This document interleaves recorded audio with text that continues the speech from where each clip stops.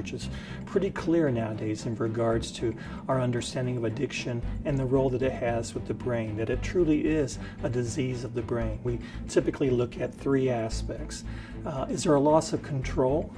Is the behavior compulsive? And then probably the most important, do I continue to do it despite the negative consequences? Do I still engage in the behavior knowing that I can lose my job, lose my marriage, go to jail, and I do it anyway? That's really the prime definition. It's as common as being left-handed. It's about 10% of the population. So, we probably know several people in our lives who are left-handed, and that's probably the same number of folks, or even more so, that probably have an addiction. So it is something that's pretty widespread in our society. And then when we add things such as the internet and those behavioral addictions like gambling, gaming, and pornography, it opens up that realm of addiction. It's not only just drugs and alcohol, but now these behaviors.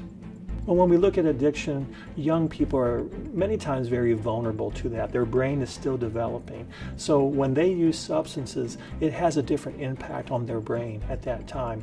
That part of our brain that tells us to slow down or stop or don't do that is not really fully developed. And when we have a substance that's involved in that, it really starts to interfere with that braking system. So young people become pretty vulnerable to this. Some people may have issues that run in their family. Their DNA might be contributing to their addiction.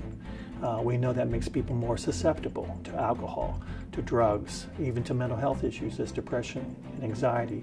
We know some people have unresolved issues in their life, such as trauma, grief, abuse, and whenever those things bubble up, I want to suppress them. I don't want to feel those things or think about those things. So I use the substance to help me do that. Some people have distorted thinking that justifies their drinking. Maybe this is the only way I can have a good time, the only way I can relax, and those distortions in my thoughts perpetuate this addiction cycle.